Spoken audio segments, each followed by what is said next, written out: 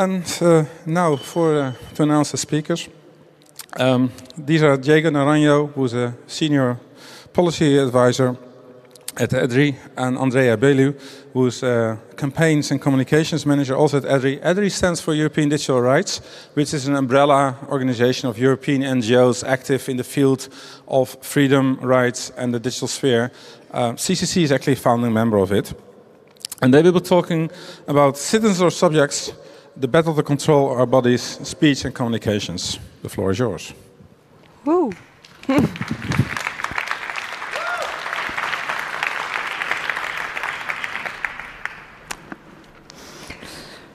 This one here, this is my phone.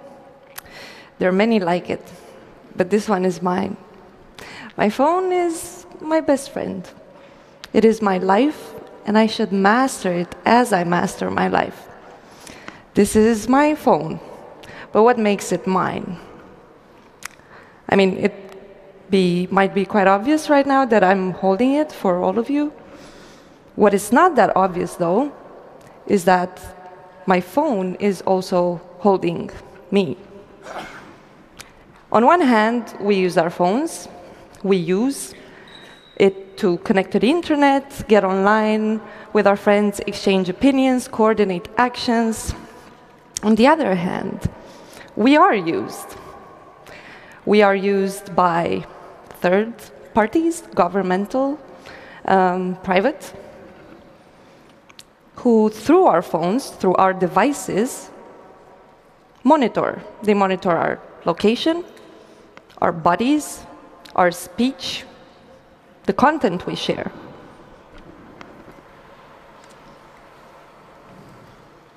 At EU level right now, there's a sort of a pattern. There is this tendency, a trend almost. Certain laws, like the ePrivacy, the Copyright Directive, the terrorist regulation, have this very central core that we call the body and speech control. It looks like it is really the driving force in the moment. So in the next 40 minutes or so, what we will do is give you short updates about these laws, talk to you a bit about what their impact is on us, and what do they mean past Article X and Y, and hopefully convince you to get involved in changing how they look right now. Well, we represent the European digital rights, as Walter was mentioning before. We are 39 human rights organizations from all across Europe. We work on all sorts of human rights in the online environment, so-called digital rights. So we work on data protection, net neutrality, privacy, freedom of expression online, and so on. And Andreea and I are glad to be for our very first time here at 35C3. Now to continue that quote from that adapted quote from Full Metal Jacket. My phone without me is useless. Without my phone, I am useless. We spend most of our seconds of our lifetime around devices that are connected to the internet, whether a phone, a computer, a fridge, or whatnot. This means that these devices pretty much become attached to our bodies, especially a phone. Tracking these devices, therefore, is equal to tracking our bodies, controlling our bodies. For the purpose of this presentation, we will talk about online tracking in terms of location tracking, the tracking of our devices, the behavior tracking of users on websites, how much do they spend on, I don't know what part of a website, where do they navigate next, how many clicks do they give, and the tracking of communication sent between two devices. First, location tracking. There are, on average, more screens on most of the households than we have people. We carry some of these devices in our pockets, and they have more personal information than most diaries used to have before. Our phones need to be tracked because they need to be able to receive and send calls, messages, data. But this opens, of course, new ways to use location data for commercial purposes, but also for state surveillance. When it comes to behavioral tracking, tracking our behavior online provides a lot more information than just location. It adds on top of it, right? A user can then be targeted according to that tracking, and the more this targeting targeting process basically represents the business model of the internet nowadays. For this reason, the more complex and detailed someone's profiling is, well, the more accurate the targeting can be done, the more effective and efficient most of the times, and therefore more valuable the data about the profile is. You can see here a really cool infographic from Crack Labs, Axiom, and Oracle profiling of populations. You see the amount of variables and the amount of information and the depth where it goes, and you get that business model cash flow.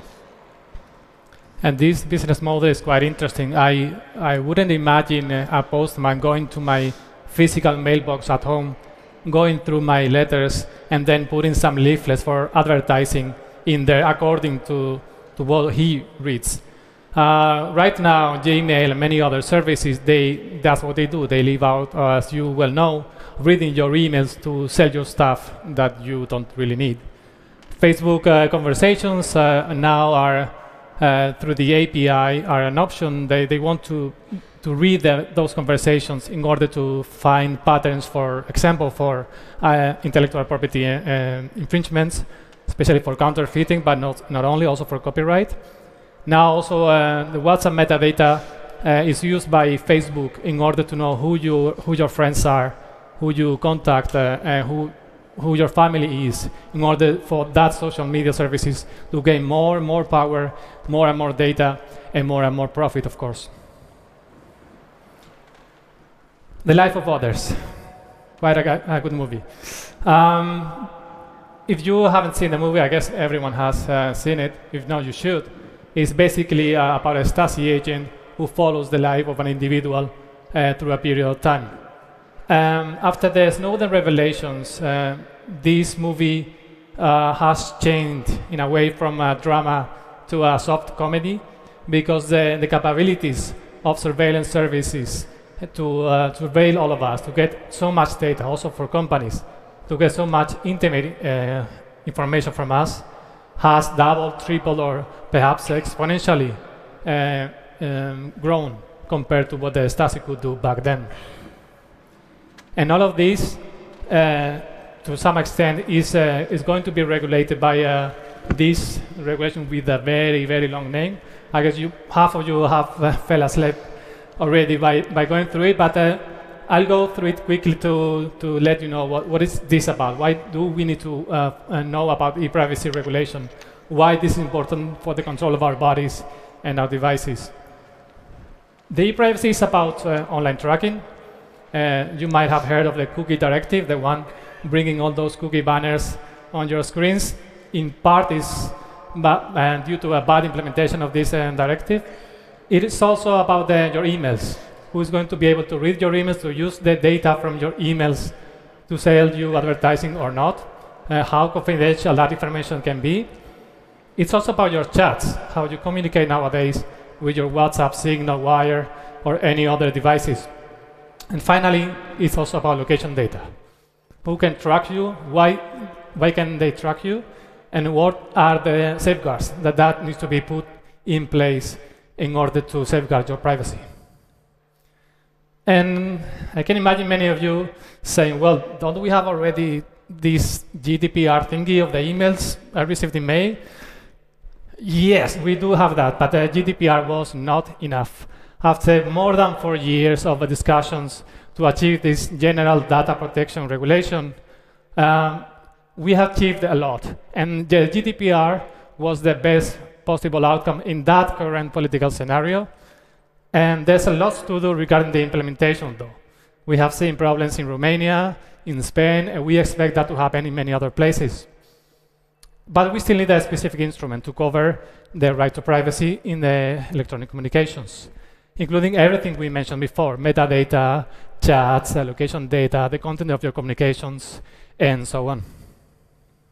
So ePrivacy is basically meant to complement GDPR and be more focused on exactly the topics that Diego mentioned. What did we advocate for and still do? Privacy by design and privacy by default should be the core principles, the pillars of this regulation. Moreover, politicians need to recognize the value of maintaining and enhancing secure encryption.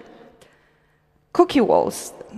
I mean, we should be able to visit a website without having to agree to being tracked by cookies.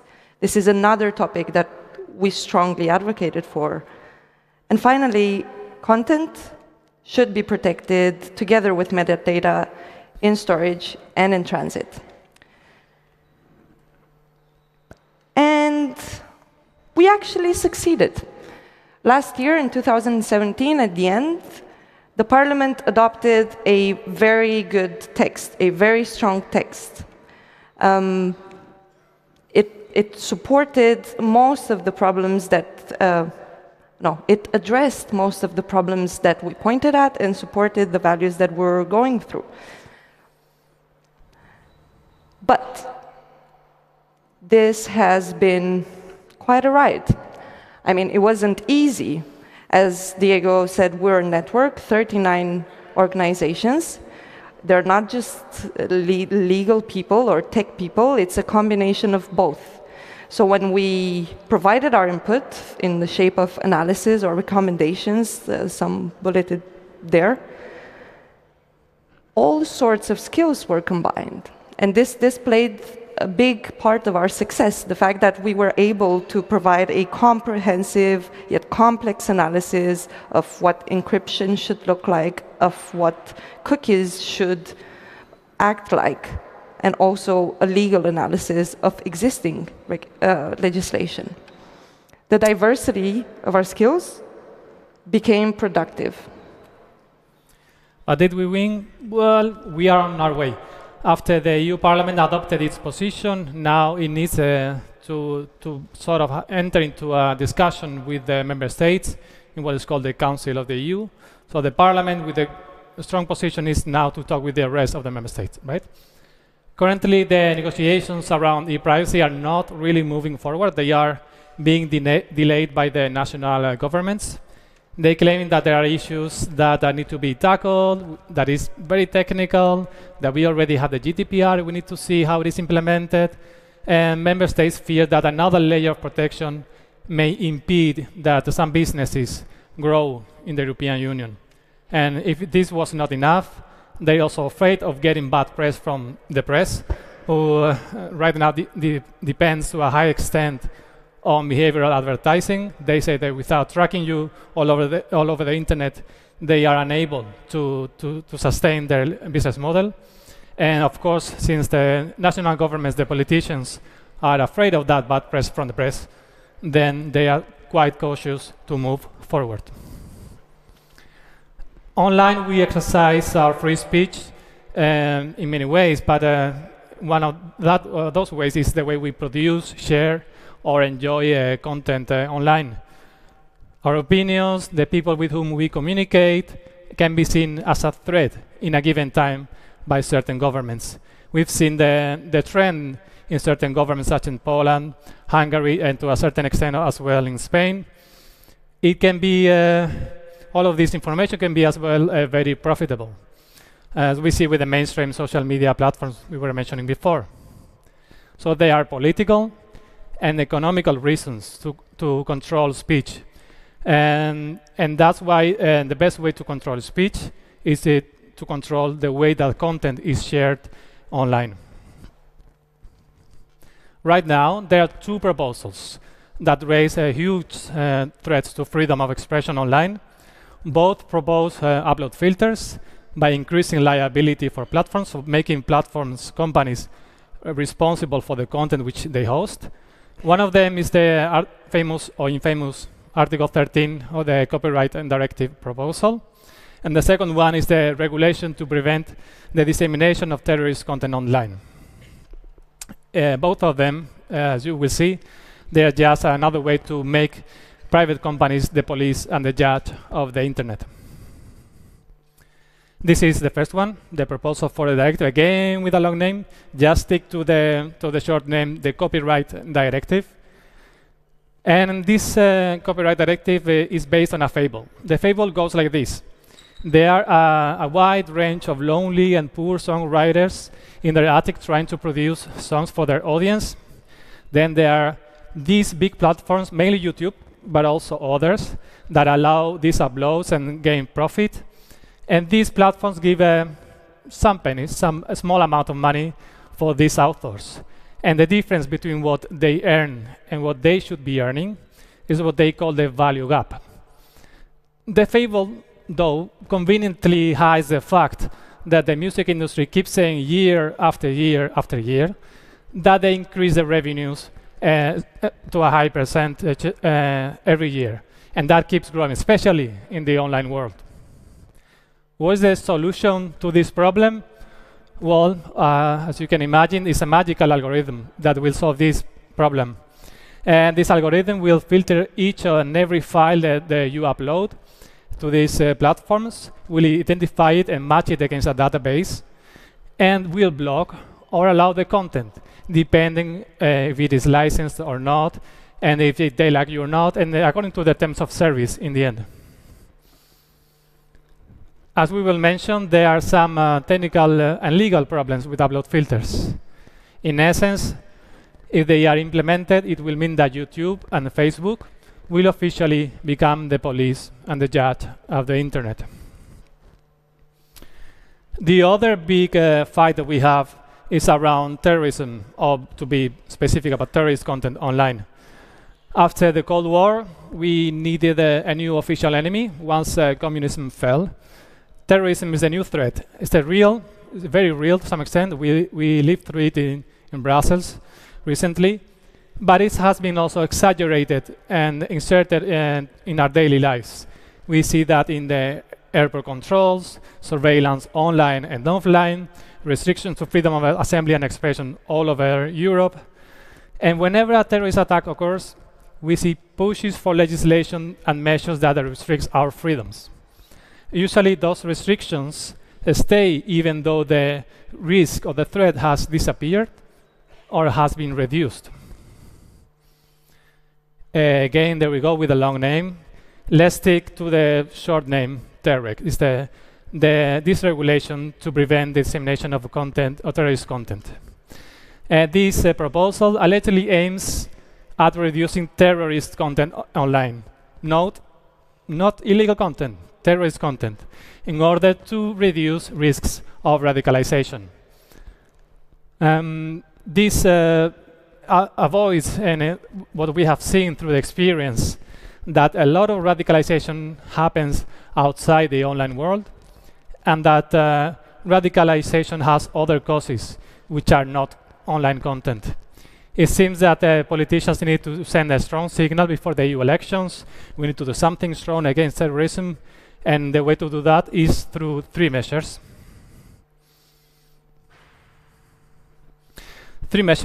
Three, as we will see in a minute. First, Speedy Gonzalez takedowns, my favorite. Platforms will need to remove content based, which has been declared terrorist content by some competent authorities. And this definition of terrorist content is, of course, vague and also incoherent with other relevant pieces of legislation which are already in place but not implemented all across the EU. This removal needs to happen in 1 hour. This is sort of fast food principles applied to online world, to audiovisual material. And they give you some sort of complaint mechanism. So you have any problem with your content being taken down, you can go and say, this content is legal, please take it back. But in practice, if you read it, you will see that it's likely to be quite ineffective. And first of all, Also, the overblocking will not be penalized. So if they overblock legal content, nothing will happen. If they leave one piece of content which is illegal on their platforms, they will face a sanction. The second issue is those of measures for voluntary consideration. According to this second measure, the states will be able to tell platforms, I have seen this terrorist content in your platform. This looks bad, really, really bad. So I really felt I had to ask you, could you be so kind to have a look? Just if you wish, of course, no worries. And the platform then will decide, according to their own priorities, how to deal with this voluntary request. Third, good old upload filters. That's the third measure they are proposing. Upload filters or general monitoring obligations, in legal jargon, are prohibited in EU legislation. But anyway, let's propose them. We'll see what happens. And in order to be able to push them in the legislation, let's give them an Orwellian twist to our filters. Let's call them in a different way. So we call them proactive measures. Platforms will need to proactively prevent that certain content is uploaded. How will they prevent this? Upload filters, of course. I meant proactive measures. And whether it is copyright or terrorist content, we see the same trend. We see this one-size-fits-all solution. A filter, an algorithm that will compare all the content that is uploaded, will match it against a certain database, and then will block it or not. We will need many filters, not only one filter. We need filters for audio, for images, for text, and also one specifically for terrorist content, whatever that is defined. So this is basically the principle of lawmaking today. We really want filters. What can we invent to have them? So we've got an issue with filters. Well, quite a few issues, but in big, an issue. First of all, they're illegal. The European Court of Justice said like this: a social network cannot be obliged to install a general filtering covering all of its users in order to prevent the unlawful use of musical and audiovisual work, in the case Savam versus Netlog. Despite this, it seems that automated content filters are okay, not general filtering covering all of its users. Of course, there are the technical issues. Yeah, there's some technical issues. One of my best examples, the magnificent examples of how filters do not work, was James Ross, the pianist that a few weeks ago tried to upload a video of himself playing Bach in his living room. The algorithm detected some copyrighted content owned by Sony Music and automatically took down the content. Of course, he complained, he took the content back, but it's obvious that it's a good example of how filters do not work because one piece of Bach who died around 300 or 400 years ago is, of course, out of copyright. And if the video of a famous artist is taken down, we can imagine the same for many of your content. So not only that filters don't recognize what is actually copyrighted and what is not, but they also don't recognize exceptions, such as remixes, caricatures, or parodies. When it comes to copyright, filters can't tell. And this is why memes were a central part of the protest against Article 13. And this is why we will show soon why this filter has huge potential for a political tool. Another issue with the automated content filter is that they don't even recognize contexts either. When it comes to hate speech or terrorist content, they can't tell nuances. A girl decided to share her traumatic experience of receiving a lot of injuries, insults in her mailbox from this person who was hating her a lot and threatening her. So she took it and copy-pasted it on her Facebook account, made a post, and her profile was taken down. Why? Because the automated solutions can't tell that she was the victim, not the actual perpetrator, right? And this is very likely to continue happening if this is the solution put forward. Then it's also a problem for SMEs, of course, because these filters are very expensive. YouTube spent around $100 million and to develop Content ID, which is the worst filter that we have now online. So we can imagine how this is going to go for European SMEs that will need to copy that model, probably getting a license from them, I can imagine, in order to implement those filters online. In the end, this will just empower these big companies who already have the filters in place, so they will just keep doing their business as usual. And these new companies that would like to develop a different business model will be prevented from doing so, because they will need to spend a lot of money on these filters. Then there's the issue of privatized law enforcement, the privatization of law enforcement.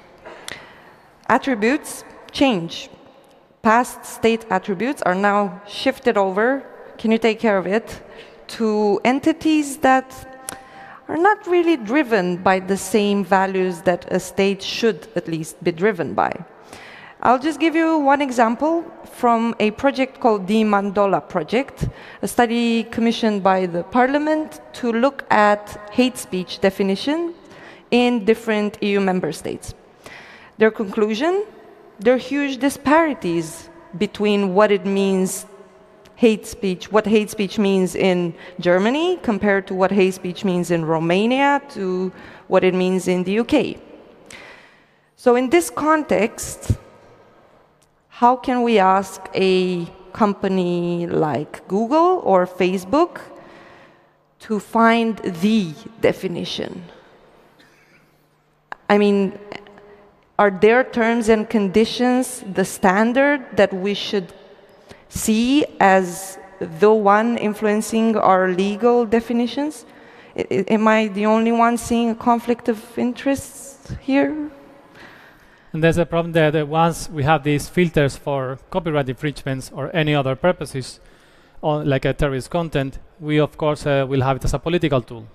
Once we have this for copyright, why are you not going to look for those dissidents in every country? Dissidents change very often. I see that in Spain, but I see it all across the EU nowadays.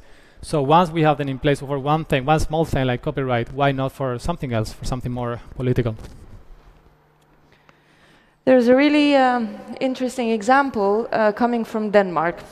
Some year or a year and a half ago, the Social Democrats announced their immigration plan. They made a video in which Mette Frederiksen talked about how great their plan is and da-da-da-da. Some people were happy, some were sad.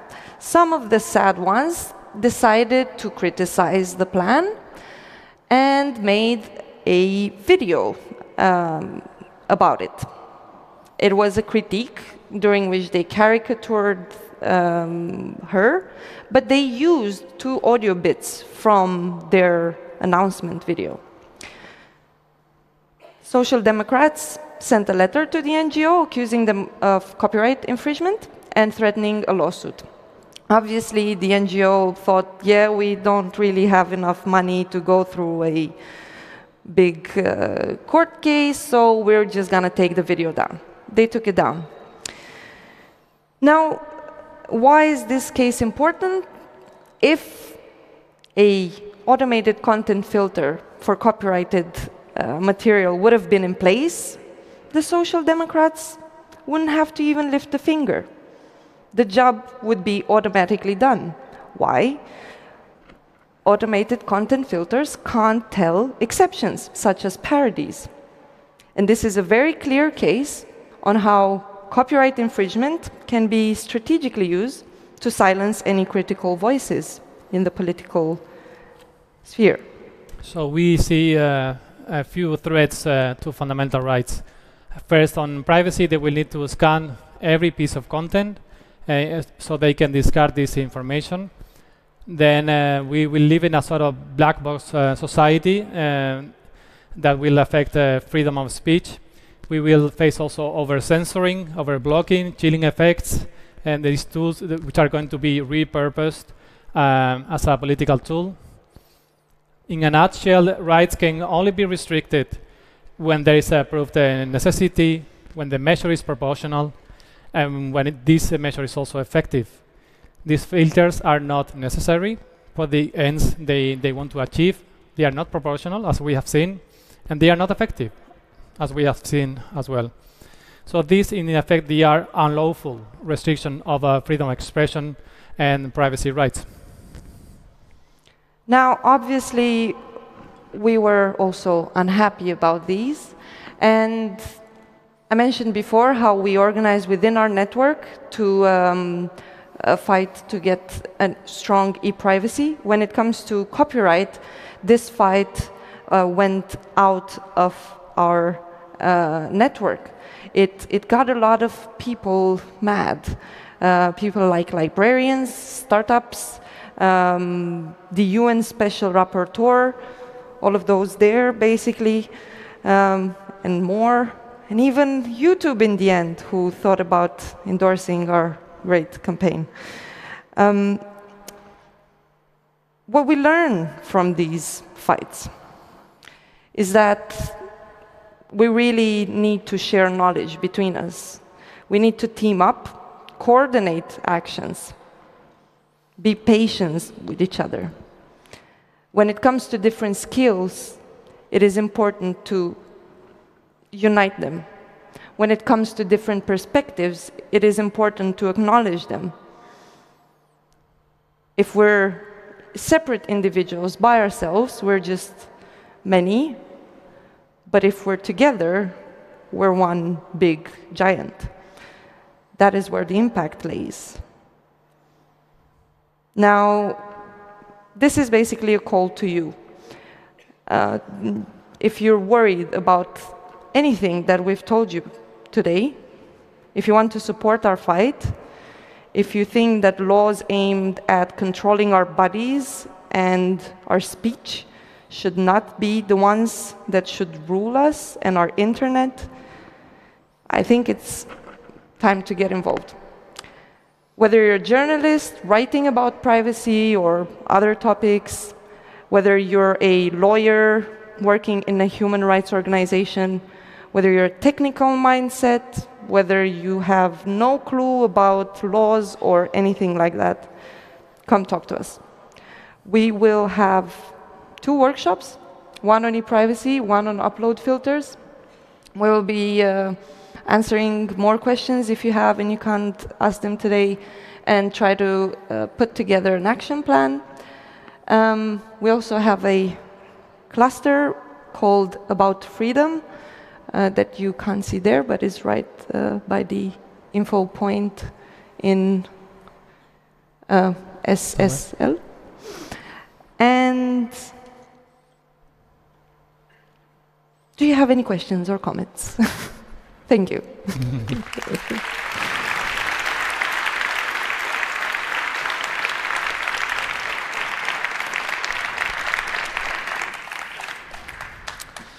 There's ample time for Q&A, so fire away with your questions. Walk to a microphone, wave your hand.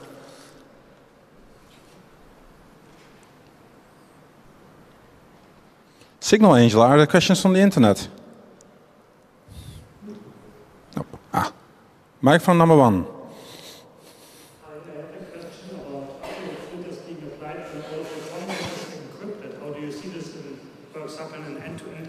Messenger. How could companies be forced to apply this? So the question is, if the content is encrypted, how companies will be obliged to implement these filters? Yes. Good question. I don't know. I don't think that's going to be possible. They're going to find a way to do that, because either they ban the encryption in the channels, or it doesn't matter, because they will make you liable. If you have a platform with very encrypted channels and you have everything on every there, but by any reason they find any copyrighted content which is not licensed, which you're not paying money for, they will make you liable. Perhaps in practice, they will not be able to find you to make you liable because they will not be able to access the content. But if they find a way to do so, they will make you pay. Okay, microphone number 2. Thank you very much for the presentation. You've been talking a lot about upload filters. A lot of the telcos and the lobbyists are saying that the upload filters don't exist. The trilogue mechanism for the copyright reform is, as I've heard, ending in January, and there will be solution in the European legislation process. How will we be able to inform this process and influence it to try and make it better before the European elections? Well, we still have time. That's why we're here. One of our main goals to be in 35C3, apart from enjoying the conference for our very first time, is to mobilize all of those who have not been mobilized yet. Thousands of people have been active. They have been tweeting. They have been calling their MEPs, the members of the European Parliament. They have been contacting the national governments, but still, we still have time. The vote will be sometime around January, February. We still don't know. We are afraid it's going to be sooner than expected. But this is the last push to say no to the entire directive, say no to upload filters, and that's why we are here, because we still have time. Worst case scenario, we'll go to the implementation phase, of course. We go to national member state and say, do not do this, this goes against the Charter of Fundamental Rights, and then we will stop it there. But either now, which is my hope, or in the worst case scenario, we will stop it for sure in member states.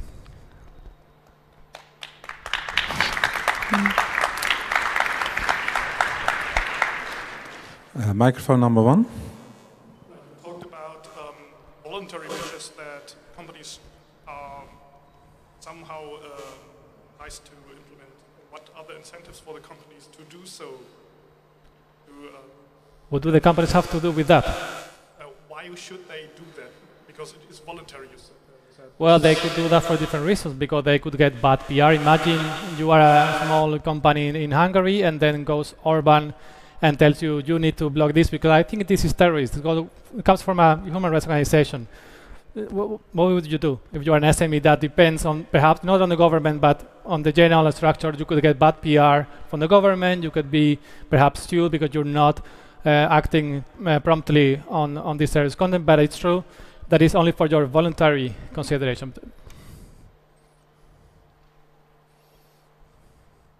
Again, microphone number 1. Hey, thanks for the talk. I also think when I see a problem, there is a technical solution, so it's hard for me to admit maybe not. But it does look like it's the case. But also when you mention in the workshop, maybe more with anybody can come, but more eventually with a legal background. I don't have it, I'm a developer, but I want to understand how a system is working, and I understand a little bit about the European process and the regulatory process, but still not so much. So what's the most efficient way for me as a developer to get a better grasp of how this system, all those laws and regulations are getting implemented and all the different steps? Well, yeah, we didn't come to the lawyers' computer congress. We came to a chaos computer congress, so I hope you can make chaos out of it. We need developers, we need lawyers, we need journalists, we need graphic designers, we need people with all sorts of skills, as Andreea was saying before. And we need the developers to develop tools that work. So you are capable of developing any calling tool, any tweeting, or any sort of tool that we can use to transform our message and take it to Brussels, take it to the members of the European Parliament, take it to the national member states. We really need you. If we need something, it's developers. We have enough lawyers in this world. I think we have too many in EDRi, with myself already, so we need you tomorrow and the day after tomorrow. Okay, any other questions? In that case, I'll ask one myself. Andreea, what would be a good start at the member state level to start campaigning if you've never campaigned before? What? Can you please What would be a good start if one wanted to campaign at a member state level? And never campaigned before? Yes, campaigning for dummies. Well, we've got a lot of organizations in EU member states, so As a person who has never campaigned before and was looking for someone to campaign with 2 years ago in Denmark, I was advised to look for the Danish EDRi member. So I did. And we managed to organize a lot of great workshops in Denmark where nothing existed because ITPOL, the Danish member, had a very complex grasp of the political environment. And most of EDRi members understand how this is, how the dynamic is working, both politically, but also journalists, also what the interests of certain nationalities are. So I would say that find your first EDRi organization is the first step, and then unite with the rest. And if there's no EDRi member, you can always contact consumer organizations. You can contact directly your members of the parliament. You can organize yourself with 2 or 3 friends and make a few phone calls. That's also already enough that you can do. So there are many ways for you to help out. Of course, make sure you contact your country's MEP. At European level, we are being represented and we get to actually elect the parliamentaries. They're the only one who are elected by us and not just proposed by governments or other politicians. So if we want to be connected to our country, member state, but influence a law at European level, like the ones we talked about, it is very important to let our EU parliamentaries know that we are here and we hear them, and they came from our country to represent us at EU level. Okay, thank you. Any other questions? Signal Angel, do we have questions from the internet? Unfortunately not. Well, in that case, we're finished. Thank you all for your attention. And,